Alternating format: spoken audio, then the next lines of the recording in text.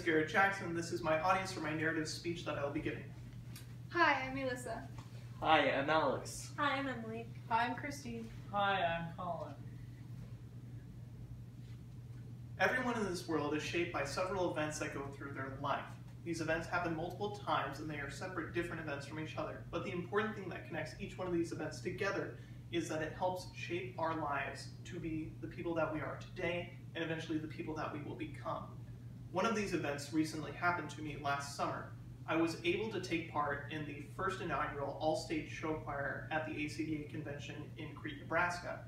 From this experience, I learned new levels of dedication, determination, discipline, made many new relationships with the people I met, and was given one last opportunity to perform in a show choir setting. I learned new levels of determination and discipline.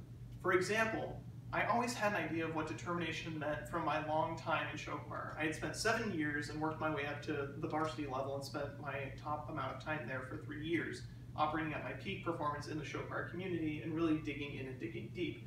But when I hit the all-state level of show choir, I learned that determination had a whole new meaning for everybody involved. This meant that I needed to stay involved even before the entire event began by learning my music even before we showed up and learning choreography while we were there and constantly reviewing it during the little downtime we had. Discipline also kicked in because it meant that during the long rehearsals we had, I needed to stay focused and needed to push through. It was very easy for me to get off track or tell myself I was too tired or I didn't want to be here anymore or I just wanted to take a nap. But my discipline kept me strong and I powered through just like everybody else. I also was able to keep myself disciplined enough to hold off the amount of hunger I had because, well, we got 3 meals a day, but when you're dancing for 8 hours a day, you don't really want to be weighed down too much.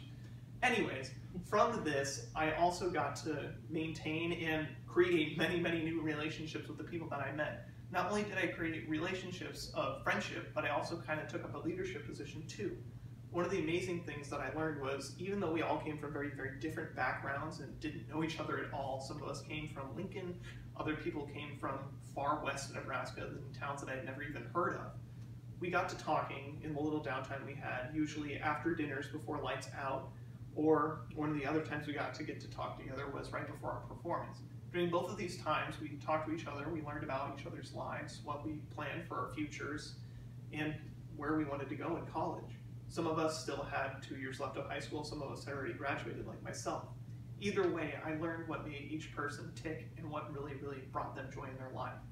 One of the best stories I can remember is actually meeting another member of the All-State Show Choir who's a baritone, and he went by the name of Garrett as well. He spelled his name with 2 T's, I spelled my name with 1, so I considered myself superior, but at the end of the day, I thought we evened out pretty well. We both loved playing ukulele, and Garrett told me that he actually had created a song with his show choir called the Banana Ukulele Song, and over the time there, I got to learn how to play it. Sadly, I can't remember how to play it today, but the memories I learned of trying to learn how to play it really, really helped me out, and I still look back and smile on those memories today.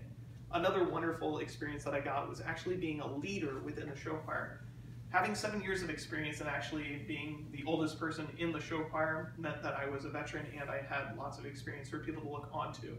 I was able to tell people if their choreography was lacking in some areas or they just wanted me to check up and make sure that they were doing okay. Other people came up and asked me about pitches or rhythms, and I just kind of became the go-to man over the entire time. I thought it was a really wonderful thing and I appreciated it a lot with everybody that I was with. And then one of the last things that I got to do at the All-State Show Choir was perform in a show choir setting for one last time. Over my years in show choir, at the end of every season, I always felt a little bit sad. But I knew I either had one more season or one more performance left. At the All-State Show Choir, I knew that this was going to be my last performance, and I knew I had to make it count. In that performance, I put in all of my energy, my heart, and my soul into what I did. And in those 15 minutes, I got the most joy out of it that I had ever gotten out of any other show choir competition, performance, event, anything in my life. And I really, really, really, truly hold those moments dear to my heart. Not only did I get that one last performance to relive those 7 years of my life for one more time, but I also got to say goodbye to show choir in a really meaningful way to myself. Along with this, I got to tell my audience what the message was that I was trying to portray through the music. Of the 4 songs we selected, the main idea that got carried through our entire performance was basically to carry on and what was next in our future. And I thought that was really fitting for myself and the one other member who had graduated high school in the choir, because we had no clue what was ahead of us. We had both signed up with a college and were looking forward to what our majors were, but we didn't know what college was going to be like. We just knew that what we had right there in that moment is what we knew and loved. And we were excited and both terrified for the future. In going through that last performance and understanding that what that message was, truly was speaking to myself, is what made me feel very at home during those last moments.